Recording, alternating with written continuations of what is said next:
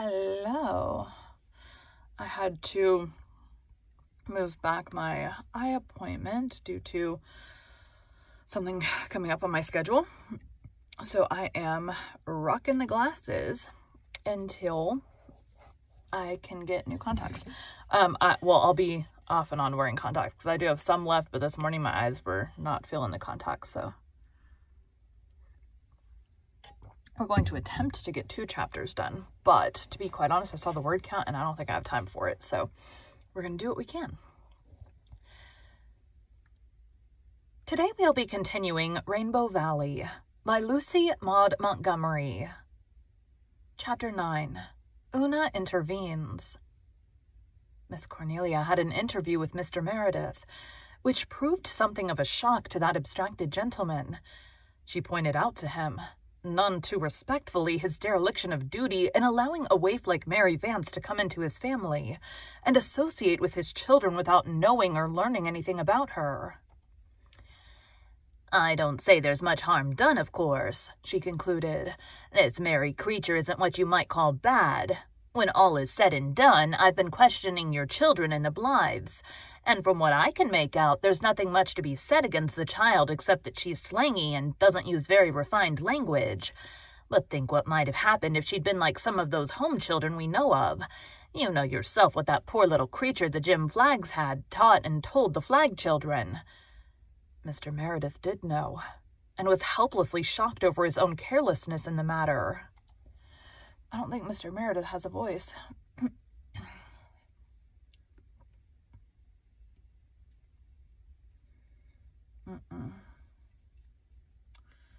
We can use Ford.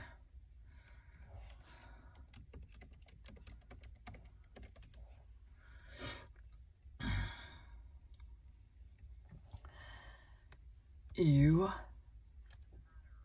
But what is to be done, Mrs. Elliot?" he asked helplessly. "We can't turn the poor child out. She must be cared for." "Of course. We'd better write to the Hopetown authorities at once. Meanwhile, I suppose she might as well stay here for a few more days till we hear from them. But keep your eyes and ears open, Mr. Meredith."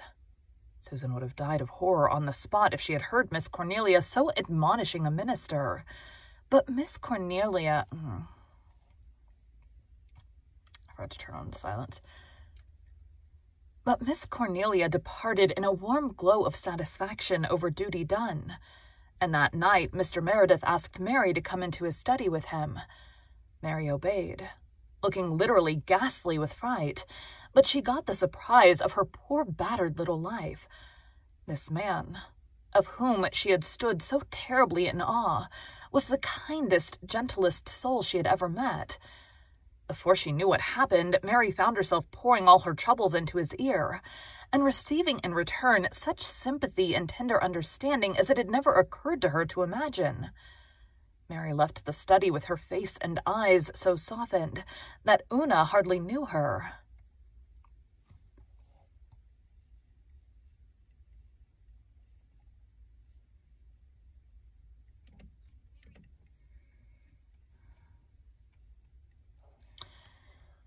"Your father's all right when he does wake up," she said with a sniff that just escaped being a sob. "It's a pity he doesn't wake up oftener. He said I wasn't to blame for Mrs. Wiley dying, but that I must try to think of her good points and not of her bad ones. I don't know what good points she had, unless it was keeping her house clean and making first-class butter. I know I most wore my arms out scrubbing her old kitchen floors with the knots in it, but anything your father says goes with me after this." Mary proved a rather dull companion in the following days, however. She confided to Una that the more she thought of going back to the asylum, the more she hated it. Una racked her small brains for some way of averting it, but it was Nan Blythe who came to the rescue with a somewhat startling suggestion.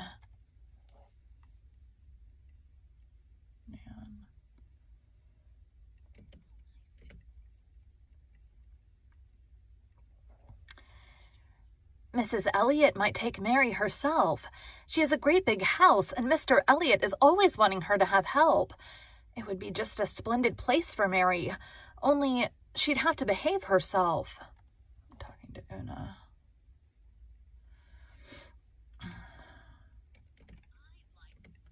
accidentally flipped. Una and Faith should have opposite voices, but I didn't know that until later.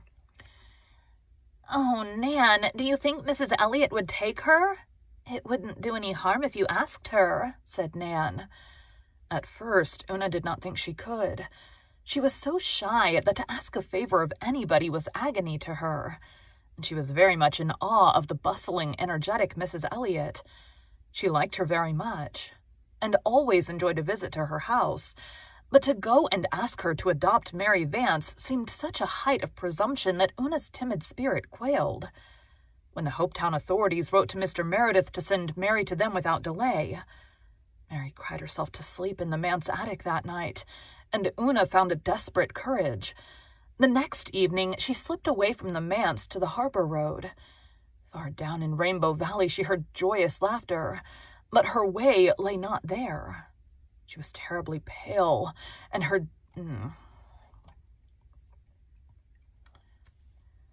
She was terribly pale and terribly in earnest, so much so that she took no notice of the people she met. And old Mrs. Stanley Flagg was quite huffed and said Una Meredith would be absent-minded as her father when she grew up. Miss Cornelia lived halfway between the Glen and Four Winds Point, in a house whose original glaring green hue had mellowed down to an agreeable greenish-gray. Marshall Elliot had planted trees about it and set out a rose garden and a spruce hedge. It was quite a different place from what it had been in years agone. The manse children and the Ingleside children liked to go there. The manse children and the Ingleside children liked to go there. It was a beautiful walk down the Old Harbor Road, and there was always a well-filled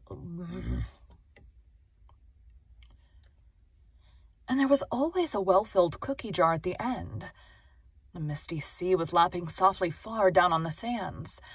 3 big boats were skimming down the harbor like great white seabirds. A schooner was coming up the channel. The world of Four Winds was steeped in glowing color, and subtle music, and strange glamour, and everybody should have been happy in it. But when Una turned in at Miss Cornelia's gate, her very legs had almost refused to carry her. Miss Cornelia was alone on the veranda. Una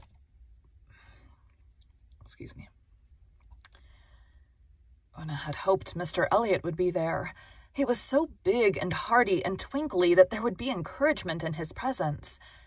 She sat on the little stool Miss Cornelia brought out and tried to eat the donut Miss Cornelia gave her. It stuck in her throat, but she swallowed it desperately, lest Miss Cornelia be offended. She could not talk. She was still pale, and her big, dark blue eyes looked so piteous that Miss Cornelia concluded the child was in some trouble. "What's on your mind, dearie?" she asked. "There's something that's plain to be seen." Una swallowed the last twist of donut with a desperate gulp. "Mrs. Elliot, won't you take Mary Vance?" she said beseechingly. Miss Cornelia stared blankly. "Me? Take Mary Vance? Do you mean keep her?" "Yes, keep her. Adopt her," said Una eagerly, gaining courage now that the ice was broken. "Oh, Mrs. Elliot, please do. She doesn't want to go back to the asylum. She cries every night about it. She's so afraid of being sent to another hard place. And she's so smart. There isn't anything she can't do. I know you wouldn't be sorry if you took her." "I never thought of such a thing," said Miss Cornelia rather helplessly. "Won't you think of it?" implored Una. "But, dearie, I don't want help. I'm quite able to do all the work here. And I never thought I'd like to have a home girl if I did need help." The light went out of Una's eyes. Her lips trembled. She sat down on her stool again, a pathetic little figure of disappointment, and began to cry. "Don't, dearie, don't!" exclaimed Miss Cornelia in distress. She could never bear to hurt a child. "I don't say I won't take her, but the idea is so new it has just kerflummoxed me. I must think it over." "Mary is so smart," said Una again. So I've heard. I've heard she swears, too. Is that true?" "I've never heard her swear exactly," faltered Una uncomfortably. "But I'm afraid she could. I believe you. Does she always tell the truth? I think she does, except when she's afraid of a whipping.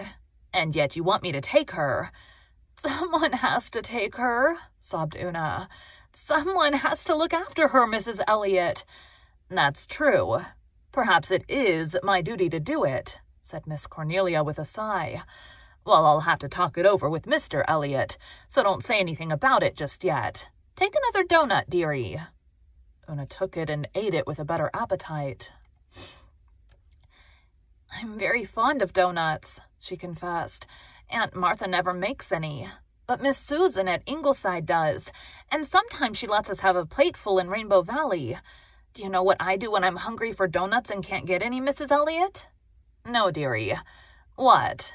I get out my mother's old cookbook and read the donut recipe and the other recipes. They sound so nice. I always do that when I'm hungry, especially after we've had ditto for dinner. Then I read the fried things and the roast goose recipes. Mother could make all those nice things. Those manse children will starve to death yet if Mr. Meredith doesn't get married, Miss Cornelia told her husband indignantly after Una had gone. And he won't. And what's to be done? And shall we take this merry creature, Marshall? He has a voice.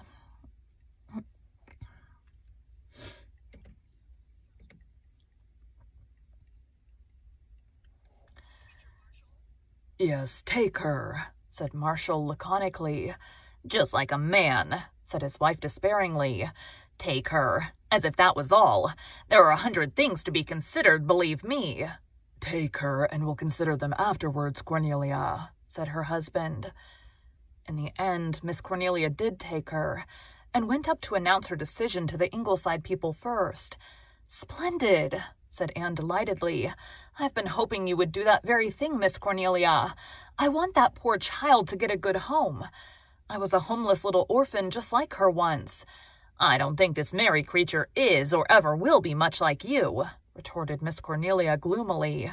She's a cat of another color, but she's also a human being with an immortal soul to save. I've got a shorter catechism and a small-tooth comb, and I'm going to do my duty by her. Now that I've set my hand to the plow, believe me.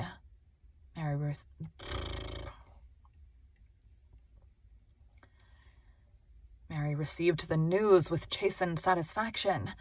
It's better luck than I expected, she said. You'll have to mind your P's and Q's with Mrs. Elliot, said Nan. Well, I can do that, flashed Mary. I know how to behave when I want to just as well as you, Nan Blythe. You mustn't use bad words, you know, Mary, said Una anxiously. I suppose she'd die of horror if I did, grinned Mary, her white eyes shining with unholy glee over the idea. But you needn't worry, Una. Butter won't melt in my mouth after this. I'll be all prunes and prisms. Faith.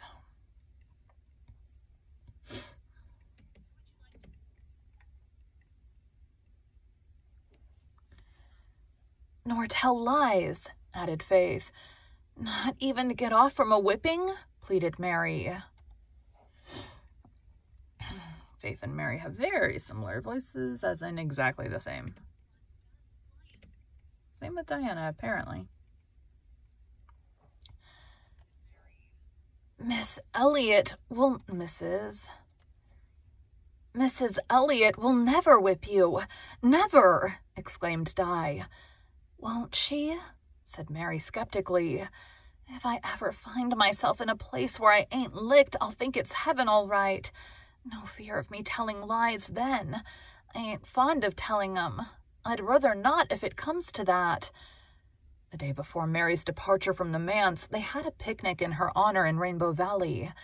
And that evening, all the manse children gave her something from their scanty store of treasured things for a keepsake. Carl gave her his Noah's Ark, and Jerry his second-best Jew's harp. Faith gave her a little hairbrush with a mirror in the back of it, which Mary had always considered very wonderful. Una hesitated between an old beaded purse and a gay picture of Daniel in the lion's den, and finally offered Mary her choice. Mary really hankered after the beaded purse, but she knew...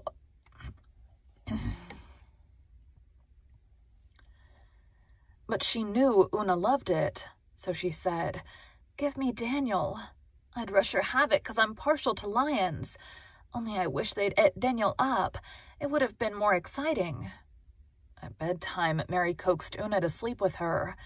"It's for the last time," she said, "and it's raining tonight, and I hate sleeping up there alone when it's raining on account of that graveyard. I don't mind it on fine nights, but a night like this I can't see anything but the rain pouring down on them old white stones. And the wind round the window sounds as if them dead people were trying to get in and crying 'cause they couldn't." "I like rainy nights," said Una, when they were cuddled down together in the little attic room. "And so do the Blythe girls."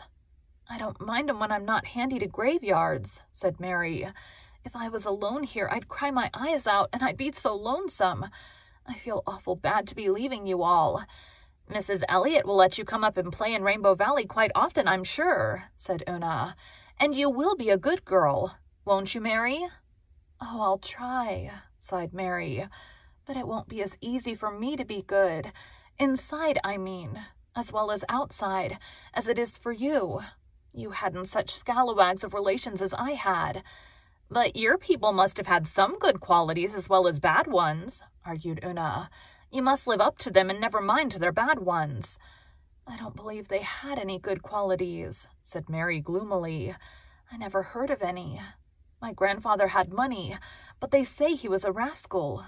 No, I'll just have to start out on my own hook and do the best I can." "And God will help you, you know, Mary, if you ask him." "I don't know about that." "Oh, Mary, you know we asked God to get a home for you, and he did." "I don't see what he had to do with it," retorted Mary. "It was you put it into Mrs. Elliot's head." "But God put it into her heart to take you. All my putting it into her head wouldn't have done any good if he hadn't." "Well, there may be something in that," admitted Mary. "Mind you, I haven't got anything against God, Una. I'm willing to give him a chance. But honest, I think he's an awful lot like your father, just absent-minded and never taking any notice of a body most of the time, but sometimes waking up all of a sudden and being awful good and kind and sensible." "Oh, Mary, no!" exclaimed horrified Una. "God isn't a bit like father. I mean, he's 1,000 times better and kinder."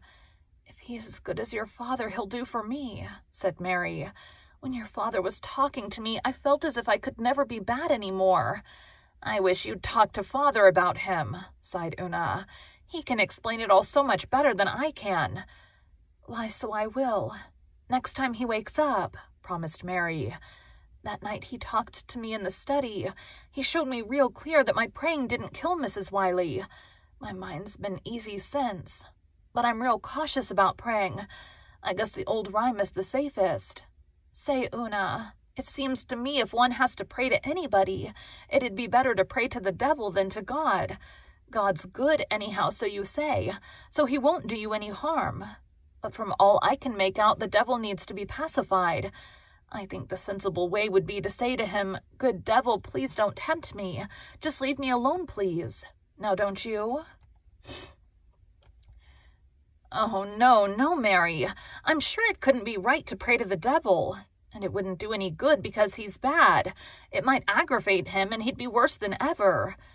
"Well, as to this God matter," said Mary stubbornly, "since you and I can't settle it, there ain't no use in talking more about it until we're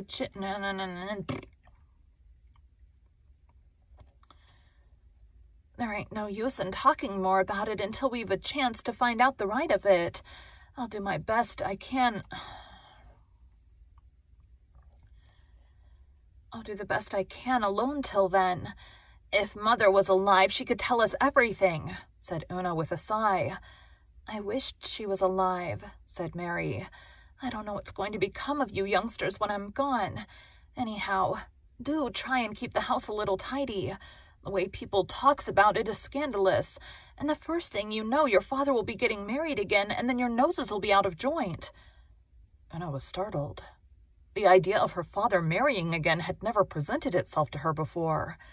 She did not like it, and she lay silent under the chill of it. "Stepmothers are awful creatures," Mary went on. I could make your blood run cold if I was to tell you all I know about 'em. The Wilson kids across the road from Wiley's had a stepmother. She was just as bad to him as... No.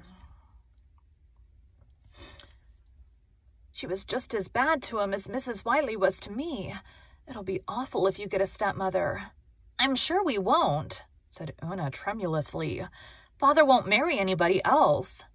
He'll be hounded into it, I expect, said Mary darkly. All the old maids in the settlement are after him. There's no being up to them. And the worst of stepmothers is, they always set your father against you. He'd never care anything about you again. He'd always take her part and her children's part. You see, she'd make him believe you were all bad. I wish you hadn't told me this, Mary, cried Una. It makes me feel so unhappy. I only wanted to warn you, said Mary, rather repentantly. Of course you're... My stomach. Of course your father's so absent-minded he mightn't happen to think of getting married again, but it's better to be prepared. Long after Mary slept serenely, little Una lay awake, her eyes smarting with tears. Oh, how dreadful it would be if her father should marry somebody who would make him hate her, and Jerry, and Faith, and Carl. She couldn't bear it. She couldn't. Mary had not instilled any poison of the kind Miss Cornelia had feared into the manse children's minds. Yet she had certainly contrived to do a little mischief with the best of intentions. But she slept dreamlessly, while Una lay awake, and the rain fell, and the wind wailed around the old gray manse, and the Reverend John Meredith forgot to go to bed at all because he was absorbed in reading a life of St. Augustine. It was gray dawn when he finished it and went upstairs, wrestling with the problems of 2,000 years ago. The door of the girls' room was open, and he saw Faith lying asleep, rosy and beautiful. He wondered where Una was. Perhaps she had gone over to stay all night with the Blythe girls. She did this occasionally, deeming it a great treat. John Meredith sighed. He felt that Una's whereabouts ought not to be a mystery to him. Cecilia would have looked after her better than that. If only Cecilia were still with him.